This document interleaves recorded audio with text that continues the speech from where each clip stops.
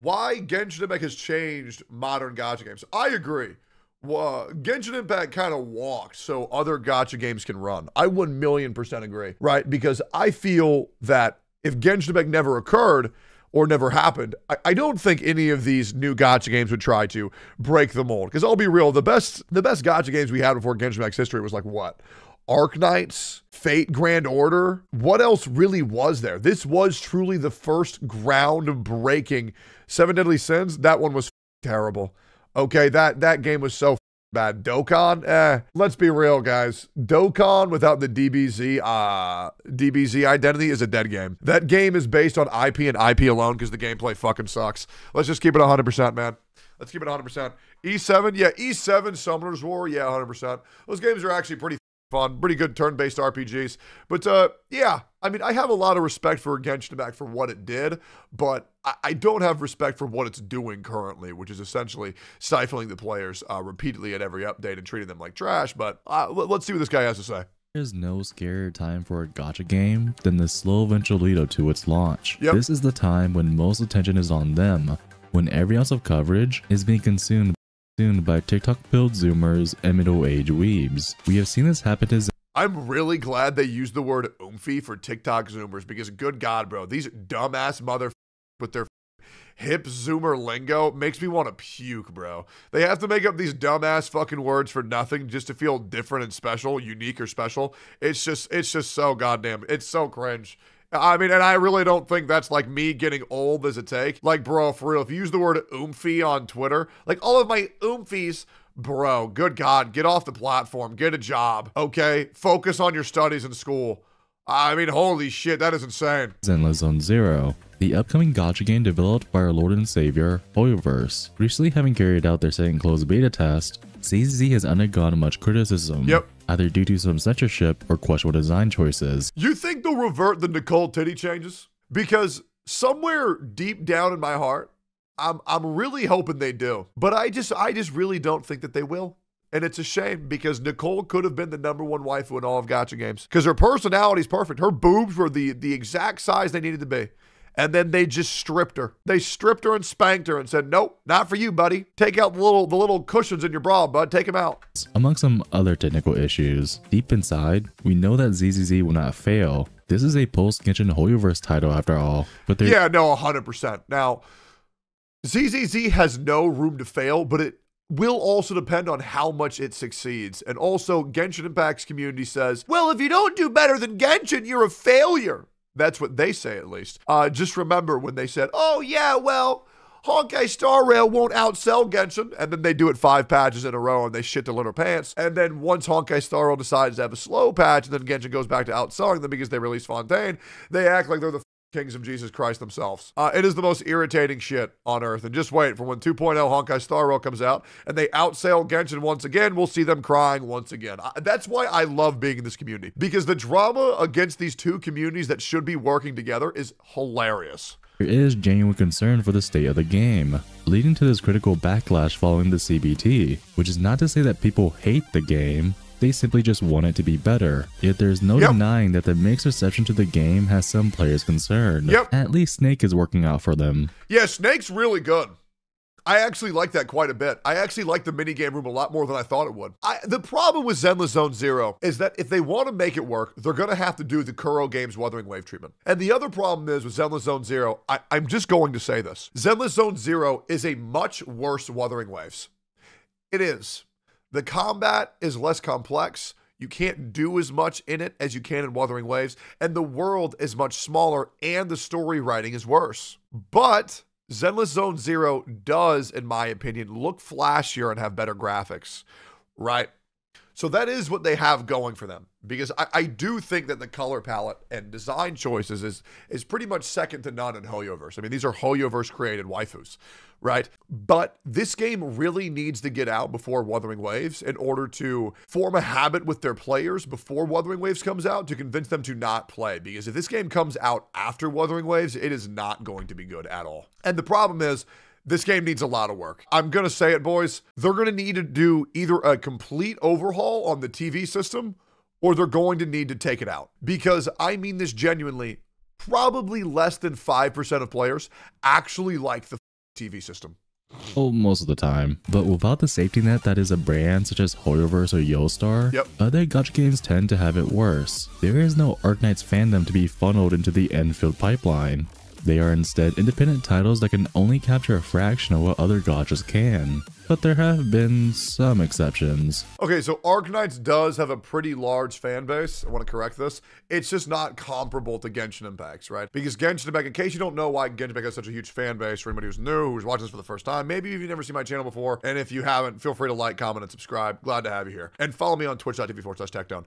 Genshin Impact got this huge buff due to the relevancy of COVID-19 in the world, where analytics for video games and YouTube and Twitch were up by over 417%. So Genshin Impact got all of these people in this disaster period of the world, and so it has so many people who are willing to play whatever Hoyoverse title is released because they have been chronically addicted to their games in a time of severe distress. This game brought them comfort. Hence why the game still has so many players, even though they treat them like shit, you know? I mean, Genshin Impact gets 3 pulls, Honkai Star Rail gets 10 and a free 5-star. Right? It's just like they kind of know that Genshin Impact players are going to accept whatever butt slop they give their players, and the community doesn't fight back at all. Look at Reverse 1999, for example. This game comes from the studio Bluepock, an independent team that both developed and published the game with no other credit to their name. Yet despite being something of a smaller title, Reverse found itself in the limelight, becoming one of the more prevalent talking pieces of this year. No, it wasn't.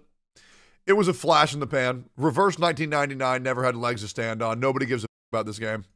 Let me double check here real quick. I mean, I don't even think it's even remotely comparable. Like, I don't even think it's even remotely comparable. Yeah, let's be real. The Reverse 1999 Twitch section has 24 viewers.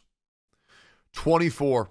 Let's look at Genshin Impact. Genshin Impact has 9,000, and they're all a bunch of people who aren't doing shit, and even one guy is just reacting to my content. And I don't even think he speaks English. Que otra. Es bastante posible. I mean, bro, even Italians are reacting to my content. They don't even know what the f going on. Yeah, I mean, Reverse 1999, it just does not have legs to stand on, unfortunately. At least in terms of gacha games.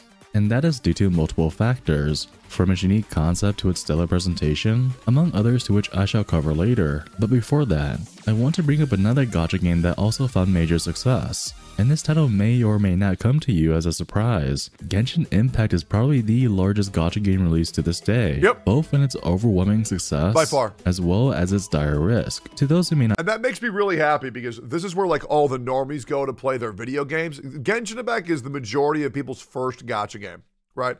And that makes me really happy because then you don't really get the outraged babies in the other games because they're just chronically addicted to this one. And that's why the Honkai Star Rail community is generally so nice. And the Genshin Impact community, not all of it, but it's pretty just baby rage. It's insane.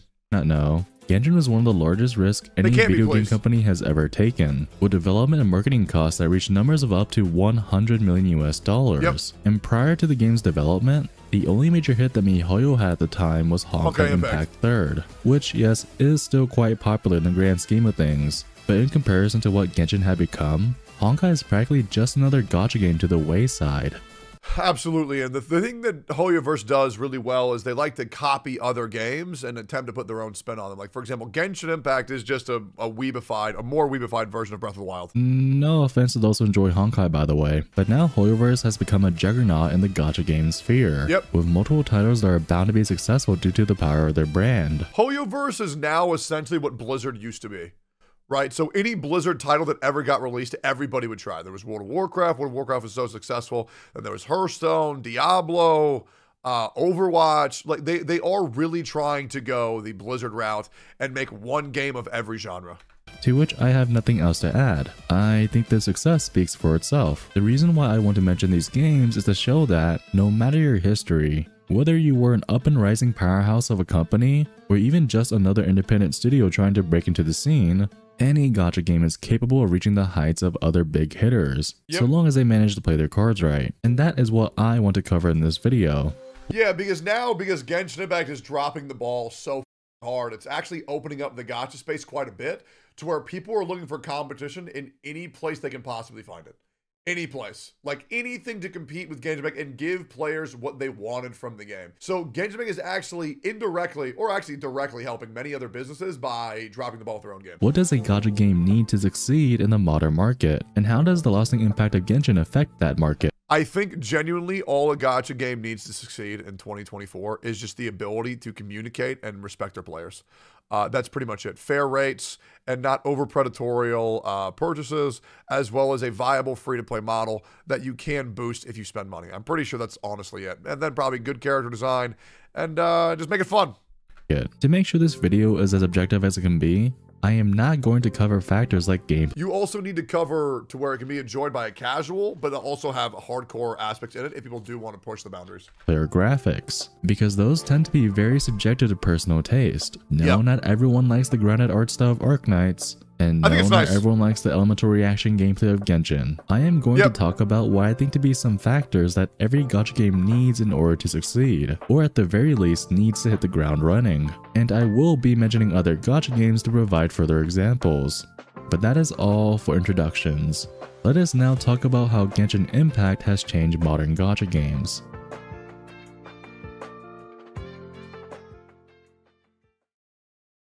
Remember when I said I wasn't going to cover factors like gameplay or graphics because those are very subjective? Doesn't matter. Well, you remembered wrong. Modern gacha games need good narratives. They do. Good story, good lore, good world building. Okay, I don't necessarily think they need good story. I really don't. I think it helps because there is an audience that will play every 6 weeks or so whenever it's updated to just find out what happens next. And I don't think that you want to neglect that audience because generally they're more casual. And when people play more casual, they have to spend more to quote unquote catch up. And FOMO works a lot better on them. So it does help, but I still don't think it's needed because there is a lot of players who don't give a about the story whatsoever. One or any combination of these are important for a gacha game success. There was a time when I would have been laughed at for saying narrative is important in a gacha game because there is a reason why gacha gamers are so infamous for mashing that skip button. Yep, absolutely. Until there was no skip button.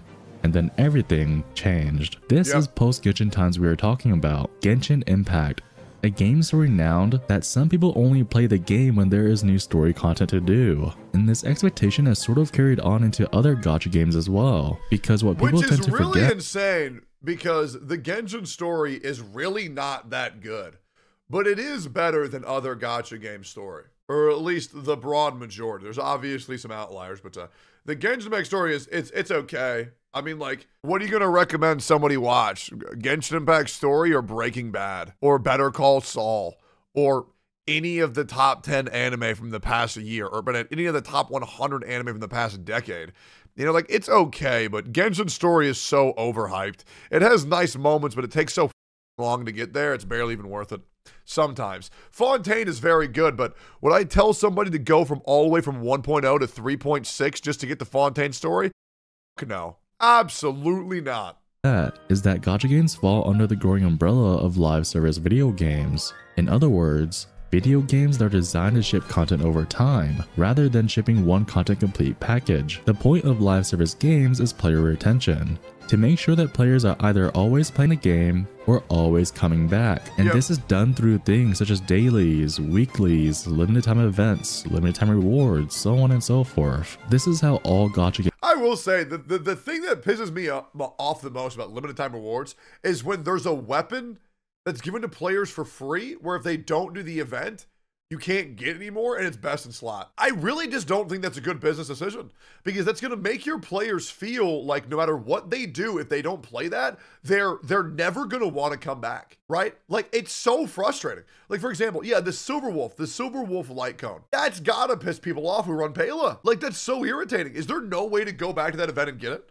Because I can't imagine how frustrated players must be if they don't have that light cone, because it's actually so good. Games operate, drip feeding content to ensure that you will feel the need to come back. Or, you know, you can always fork up hundreds of thousands of dollars for some pretty pixels. Either way, you are doing exactly— I'll be real, bro. When I buy a pretty pixel skin, like an Azure Land, the disappointment for me is immeasurable when I go inside the game and it's a chibi, right? These skins need to look how they look outside of the game, inside of the game. And if your character artwork doesn't exactly represent what the character looks like in game, then don't advertise them that way. It's cringe, it's deceptive, and I hate that shit. It's a complete, like Nikke, for example. Nikke, they look exactly like their character splashes, and they're beautiful. Exactly what these games want you to do. But after Genshin and the many new gacha gamers that had spawned as a result, now narrative has become a real reason to come back to a gacha game, because due to the nature of live service games, rather than having to write one story from beginning to end, now you can write one story that is forever evolving over time, in addition to other stories that can be written along the way, further building on what story had come before. And so long as the players are happy with each new story, then there is enough reason for them to come back every so often. And that is not even mentioning other factors, like limited time events and rewards. Of course, that is not to say that there haven't been gacha games with good narratives. I mean, Fate Grand Order comes to mind, but narrative on its own has never really been the big selling point that Genshin has made it out to be. Only after Genshin did the wider market realize that gacha games can also have good stories. But how will this play out for a newer gacha game? Why should the narrative be prioritized above most everything else? Truth be told, new gacha games need some sort of hook in order to reel in players. A game can have good gameplay and good graphics, but those things tend to be the more stagnant elements of the game and can easily wear down over time. Especially for a gacha game, where a majority of your time is spent doing the same thing over and over again, but a narrative on the other hand is forever developing. Imagine playing— Nah, that's terrible. I disagree with that entirely. You literally can't say gameplay comes second to the story because you just do it all the time so it'll eventually get boring. That makes no sense. Like, if you evolve the things that you can do with your characters and the combat that you can do, then people will be invested to come back. 1,000,000%. If you say there's a new endgame mode, a new playstyle, people will 100% be incentivized. Case in point, Honkai Star Rail. Honkai Star Rail has good story and also has good gameplay for people who enjoy turn-based RPGs. And people will get hyped as about pure fiction just as much as they're excited to go to Pentaconi. They're the same. You need both, right? In this argument, you would need both, right? You can't just say, yeah, gameplay doesn't matter, just make a good story. Because if that's the truth, then just watch an anime, right? It's a game, right? It's a game first, not a anime. So you need both for this argument. A gacha game on release, and you find yourself falling in love with the characters, the story, the world, and you play this knowing that this is not the end. Your journey does not end once you finish the story on release. Your journey only ends once the game decides to end. That promise of being able to continue seeing the story and world you love is what keeps you playing. And in order to achieve that promise, new gacha games need to land that first impression. I mean, I think that's a really good point when he argues it like that, where he says, you know, if you play a game and then you beat everything in the game, you'll stop playing the game. But if you play the game and you beat the story and you know that there's more coming, then great. But the same thing happens for a lot of MMORPGs where someone beats a raid, but then people farm that raid to get best in slot gear going into the next raid. So it can work for both, right? I don't know why the argument is being said it only works for one. New gacha games need that one story beat. Like, for example, when you know the story's going to continue and you're going to a harder zone, then you would need to farm the game to get better gear in order to progress to that story. That one cliffhanger to really make the player say, yeah, I want to see more. Because while good gameplay and good graphics can do some of the legwork, a good narrative is ever more lasting. Assuming that the developers actually make the effort to do so, of course. But I'll leave that conversation for later. Right now, we are instead going to head straight into the next point of discussion. That scene was so sick. Okay, time for the obligatory Wuthering Waves section. Here we go. Modern gacha games need good marketing. 1,000,000%. And I'm glad Wuthering Waves is being talked about more. This is very good. Like, I don't think you understand how big for Kuro Games being compared to Genshin Impact is. Because being compared, just gonna be real, guys, being compared to Genshin Impact, oh, sounds awful. It's kind of like me reacting to a smaller creator's video, right? Like, it's going to take some of my audience and send them over there. So even being mentioned in the same sentence means that you are getting some of your player base and pushing it over there, which is huge. Like, it is huge. And especially because the Genshin Impact community is so hypersensitive, they're gonna bitch, moan, and cry and say, ah, Wuthering Waves! Leave my Genshin alone! You can't! Right? And then that's going to drive so many people over to Wuthering Waves because there's so many people furious at Genshin Impact. It's enough to make another game relevant.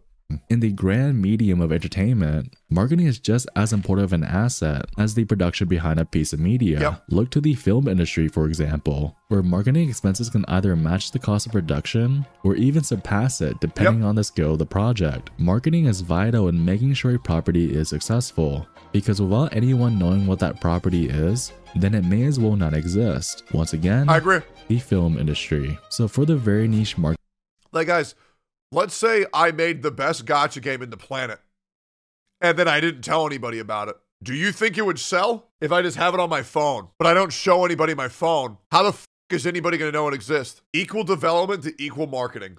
Always. that is gacha games, companies will have to do their all-together game out there, especially so if they have no brand power behind their name. Though that is not to say a brand alone will guarantee a game's success. I think Well, I mean, it will definitely, certainly not help. I mean, I'll be real. Every single streamer on the entire platform gets Genshin Impact sponsorships almost monthly since the very start of the game. It's actually insane. Like, it is actually insane. You could, it was like Raid Shadow Legends. The amount of traction Raid Shadow Legends got from just every single person talking about it was insane. And the game sucked balls. The game, well, not sucked, sucks balls. It's terrible. Everybody knows it's terrible, right? But when it's pushed that much, like, might as well try it. If everybody else is doing it, I might play it, and that'll give you enough to like sink your teeth in and play it even more. I think the best way to understand the importance of marketing is to look at our very own Genshin Impact, taking us back to the year of 2019, when Genshin was first revealed at E3. Sort of sad I have to explain this, but E3 used to be one of the biggest events in all of the gaming industry, where companies like Nintendo, Sony, and Xbox among others would hold conferences that would bring together gamers across the whole world to witness their favorite video game characters not get into Super Smash Bros. That should give you an idea of how much money MiHoYo had put into Genshin's marketing. For this random anime gacha game to be on the same stage as gaming's most beloved players, such as Shigeru Miyamoto or Bobby Kotick. Now, not all that came from this reveal was positive. Ever since its first trailer, Genshin has always been accused of being an anime clone of The Legend of Zelda Breath of the Wild. Not accused, it is a clone.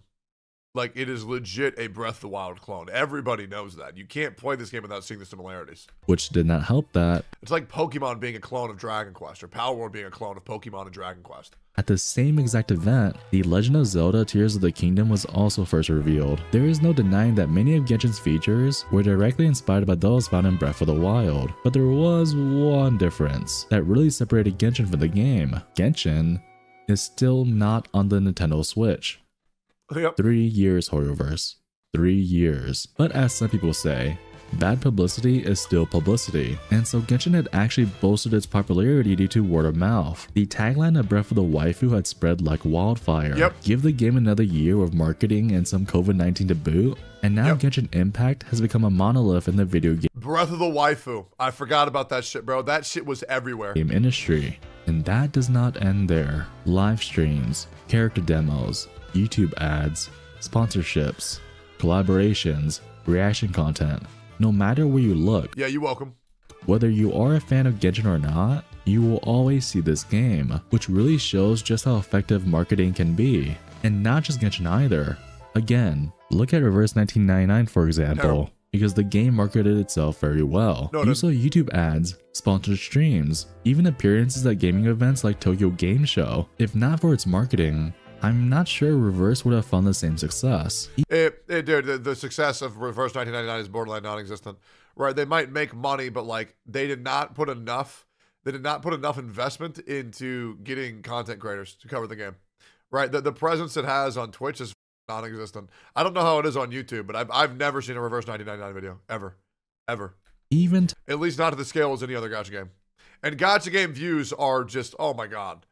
They are insane on YouTube. Tower Fantasy exploded when it first launched, sponsoring every creator on every platform Yes, sir. and purchasing ad spots during live events, on top of riding the Genshin killer wave. Now, I have been talking a lot about how good marketing can benefit a gacha game, but I also need to talk about the consequences of bad marketing. And what better example do we have than Punishing Grey Raven? One of the best gacha games that nobody knows about. Oh, Curl Games, you naughty, naughty boy. That being said, I've never seen that camera before. They look hot as Actually, I can't even call you naughty because you've barely done anything at all. Punishing Grey Raven has a reputation of being one of the better action gacha games on the market. That is due to its unique combat systems, as well as its spectacular encounters. And really, when people see this game as the major competitor to titles like Honkai Impact 3rd and Zenless Zone Zero, then you know that PGR at least brings something to the table. But despite how much good there is in the game, PGR has two major flaws. First, the new player experience isn't the most friendly, even though the game has made some. That's the thing with Genshin Impact, is that they know that they can sink enough useless garbage down your throat to make you think that something's coming, because all Genshin Impact is new player experience. Everything they do is for the new player. They just do nothing for the veterans. That's why generally the life cycle of a Genshin Impact fan is they start it, they play it, they love it, realize there's nothing there, and then they quit. Or they become a mindless zombie of their former self. Improvements. Many of its systems are still very foreign. From the unique combat to the visual novel-like storytelling, the game tends to filter out many new players. And the second major flaw that comes hand in hand with the new player experience is the game's poor marketing. There is literally an inside joke that we the players had to market this game ourselves, because Kuro Games unfortunately— That's not a joke. A lot of these true-ass statements are underneath the guise of humor. It's literally not a joke. It's the truth. And everybody knows it. It is horrible. I've never received a PGR sponsor ever. My ass. And if the biggest gacha game creator in all of YouTube and Twitch doesn't receive that shit, who the else will? The answer is nobody. It's insane. Like, these people are insane. Like, dude. It's like saying, oh yeah, bro, we shouldn't advertise our sponges to SpongeBob. We don't want SpongeBob to endorse our sponges. Oh, we don't want KFC to endorse our chicken. It's like, bro, it's not hard, bro. It's not hard. Regslent? No, Regslent's a good player, but he's not the biggest gacha creator by any means. He's not even close. I don't think he's even in the top 50. But he's very good at the game, and he's a good dude. But as far as outreach goes, like, no gacha creator has the outreach that I do. And that's not an egotistical statement. That's just a fact. He fumbles in that apartment. Hey y'all, I'm doing my job. Have they gotten better? Well, apparently people are finally getting YouTube ads for PGR, and Kuro even advertised their game on the billboards of Times Square, so sure. But that is not enough. Just this year alone, Punishing Grey Raven has received a slew of updates, such as English VA for all characters, massive improvements to the new player experience, new Gentoo characters. They need to work on the UI, that shit's a mess. Characters that have transformative gameplay, and an official PC client. Pretty exciting, right? Copy Fall Guys or copy Persona 5 for your UI, and it'll always look good. Well, let me ask you this.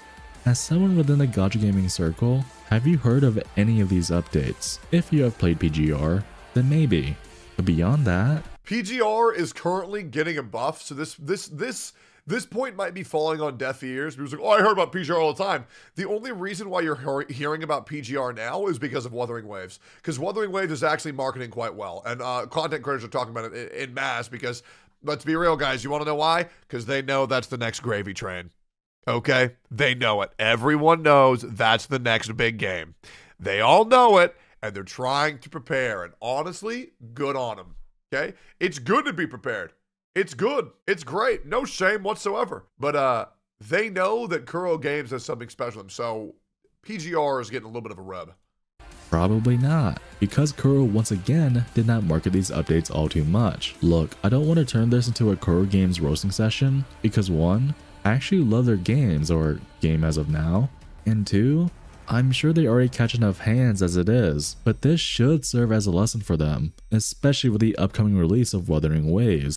I don't think shit-talking Kuro Games' marketing capabilities is going to rub anyone the wrong way besides mindless fucking dipshits on the internet. And to be honest, who gives a fuck what they think of anyways? It's a very serious issue. It doesn't mean that their game is bad. It means that their company policies are bad and they need to market better. But they've also learned, so there's not really much left to say. And it's not really shit talk. It's just the truth. It's like calling me bald. It's like, okay. True. Regardless of whether or not the game turns out to be good, without proper marketing, Wuthering will never even have the chance to prove its worth. So far, the game does seem to be taking the right steps, appearing at several gaming events, as well as releasing the occasional character demo, hopefully leading up to the eventual announcement of another closed beta test. But once the countdown starts for Wuthering's actual release, then Kuro needs to pull out all stops in order to guarantee a successful launch. Spam those YouTube ads, sponsor every creator on every platform. Just sponsor me. That's it. Just give me early access. Sponsor me. I'll make you 30 videos in 1 month, Wuthering Waves. Sponsor the out of me. I want to retire playing your game. I will sell my soul for a $2 million contract. Give me $2 million. I will play Wuthering Waves every day for 6 hours for a year. And that's the only game I play. Go ahead, give me 2 mil. You know how many giveaways I can do with that shit? I'll be able to buy one of my chatters a house. Sell out to any opportunity you can. Do whatever it takes in order to get your game out there. And this goes for every single gacha game. I mean, shit, all the Genshin creators are getting it, so why the fuck can't I get one? Your Breakers, your Enfield. You think they collect the mint and berries for fun? Hell no. Your Project Mugen. Anything goes. Because in this post-Genshin era, you need to market your gacha game, or else consumers will become complacent with the games they already play. Why do you think they play the variety games on their alt account and not on their main channel? Because the contract says they can't. Word of mouth is not enough. You have to give the people a reason to play your game. And while we are talking about a reason to play, modern gacha games need good support. Encapsulating everything we have talked about in this video, post-launch support is needed for a gacha game to prosper. While onboarding new players is important, retaining those players is just as, if not even more vital. What's this shit called? Like Breakers Break the Planet or some shit? This game also looks gaseous. To a game's success. And this can be accomplished in many ways, not just including good narrative and good marketing. Striving to bring more to the players is of utmost importance, because complacency is the death of live service games. Without even trying to bring meaningful updates, players are unlikely to fall off. Think of Genshin and its number of updates. To compare the base version to now, there have been many additions to Genshin that rendered the game forward into its initial 2020 release. Not just in actual content drops, but also system changes, quality of life changes, and meta changes. Are these changes groundbreaking?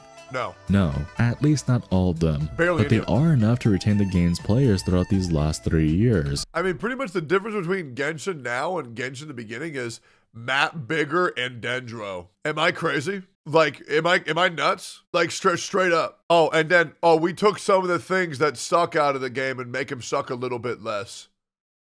For the quality of life. There you go. I mean, that's pretty much it, right? Like to think that Noelle mains are finally eating after years of Geo downplaying and Ito propaganda, and all it took was for Genshin to release its first ever character with an actual personality. But on the other hand... True! And you know what the worst thing was?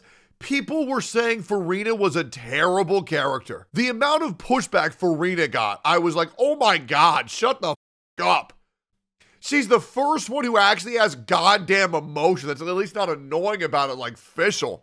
Because goddamn, Fischl is so irritating. Oh, the Prinzessin, Vertelung. Oh my god, shut the f up. Like, Farina is so good because she's so stupid, bro. It's so good. And Genshin's patch cycle also has its flaws. Upon the release of a new region, excitement for the game is at an all-time high, only to then decelerate with each passing version, until the cycle continues once more. Like, compare the latter half of Sumeru and the launch of Fontaine, and there is a stark difference. Regardless of said flaws, Genshin is still net positive when it comes to player numbers, so rather than fixing something that is not broken, Hoyoverse instead brought this model over to their newer game. No. Okay, don't say why fix what's not broken in Genshin Impact. Okay, that's like saying a cup still works if it has a leak in it. Yeah, you can still pour liquid in the cup, but there's fluid leaking out the bottom, bro. You might want to patch that up. Okay, now we're at 70%. Why haven't you patched up? Oh, the cup still works. Yeah, but it's got a leak. It's at 60% now, bro. Patch it up. Oh, well, it's still a cup. Okay, well now it's at 10%, and well, it's not leaking anymore because the leak was at the 20% mark, so it can't get any lower. It's like, okay, or you can patch it up so it can be filled again.